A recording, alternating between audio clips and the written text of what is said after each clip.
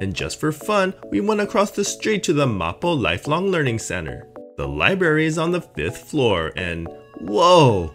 It's like a mini version of the COEX Mall library.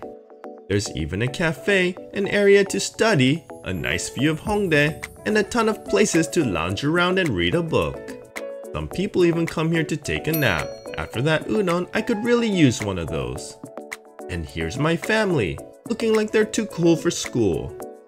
They even provide tablets for visitors to use. This library actually has a name. It's called the Maporium, a complex cultural space. This is the first time going to a library with beanbags. By the way, this place is run by the South Korean government. They really put America to shame. Our libraries are old and the bathrooms smell like a Vegas casino. Hey, I found a Batman comic and it's translated in Korean. Bunny chairs, that's so cute. Definitely stop by here to rest when you're at Hongdae. I should also mention that Mapo Learning Center has an indoor swimming pool, a gym, and a restaurant that serves affordable food. And for people who live nearby, they have a membership fee of about 70,000 won a month to have complete access to all the facilities.